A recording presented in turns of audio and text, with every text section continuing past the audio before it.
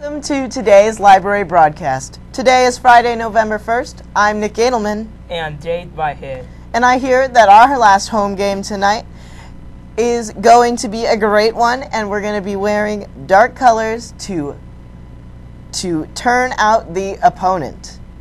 Are you excited about the home game tonight, Jade? Yes, I am. Good. Well, let's move on to lunches. Oh yes, today for lunch there'll be a grilled cheese sandwich, steamed broccoli, fresh tossed salad, fresh baby carrots, fresh fruit or fruit cup, and blueberry oat bars. Mmm.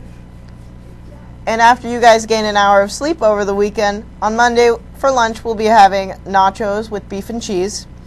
Chef's salad with crackers is our salad of the week. Oven fried potatoes, fresh baby carrots, and of course fresh fruit and milk of your choice. Like you mentioned before, Nick, the last home varsity football game is tonight. In celebration of the game, the SCA had arranged a student tailgate party. It will be today after school in the student parking lot. The food will be provided. Is it free? Yes. Ooh, I should go get some food. This Thursday, the FCCLA will be hosting a leadership rally in the old gym from 9 a.m. to 3 p.m. Nick, I am so excited for the student holiday on Tuesday, November 5th for Election Day. Wow, I wish I was old enough to vote on legislation, but I'm not there yet.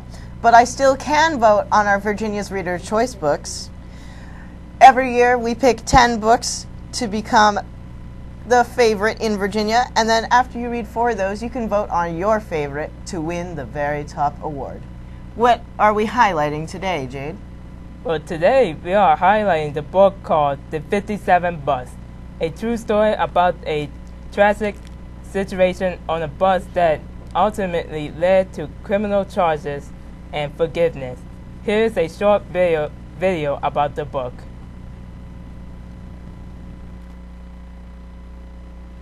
Hi everyone. This week I read The 57 Bus by Joshua Slater. This is one of the best nonfiction informational texts that I've read in a while. And it's about 2 real people. Sasha, who's from a middle-class family in Oakland, in the foothills of Oakland, and is a student who has the opportunity to attend a private high school. And we have Richard, who is from an economically challenged background attending Oakland High School.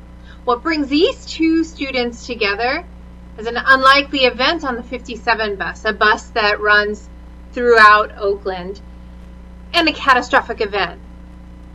This catastrophic event lands Sasha in the hospital for months and leaves Richard charged with 2 hate crimes. The author does a wonderful job of weaving together this true story with pieces of text messages, interviews, recordings, letters, tweets, and social media posts, making this an unforgettable journey as you learn about race, gender, identity, class, forgiveness, and the California justice system. I highly recommend The 57 Bus, and if you get a chance, you really need to check it out. Have a great day. This is such a powerful book. It may change the way you think about things in your life. Be sure to check it out from our library here at the high school. Now let's pass it over to the sports studio. Thank you, guys. Cheerleading trials for boys and girls basketball on November 7th, 8th, and 11th. Please have an updated sports physical and concussion form on the first day of trials to be eligible. Please enter the following code 1GZZT2U. I'll repeat, 1GZZT2U in Google Classroom to get more information.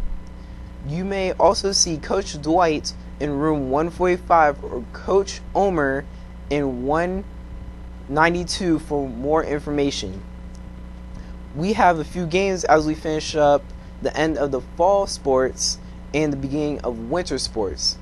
So winter sports is going to start on November 11th, and tonight we have our last varsity football game here at home against Fluvanna County at Porterfield Park. Remember to show your support by wearing the darkest colors, and we are OC. Monday there is a junior varsity football game against Western Albemarle High School here at home. It's going to be at 6:30. The Powerpuff game is going to be at 6 p.m. to 8 p.m. at Porterfield Park on Thursday, November 7th. The softball meeting with Coach Ferguson is on Friday, November 8th in the Sizemore Gym. If you did not attend the meeting on October 25th, find Coach Ferguson to get more informational sheets. The VHSL dead time is on November 11th to November 22nd. And remember, no out-of-season conditioning is allowed during that time. Now, back to our anchors. Thank you. Don't forget, daylight savings time ends on Saturday evening, November 2nd. Be sure to turn your clock back 1 hour when you go to bed. Well, that concludes our broadcast for today. I'm Nick Edelman. I'm Jade Whitehead. And I'm Christian Smith. And we are organized, Caring, honest, and safe.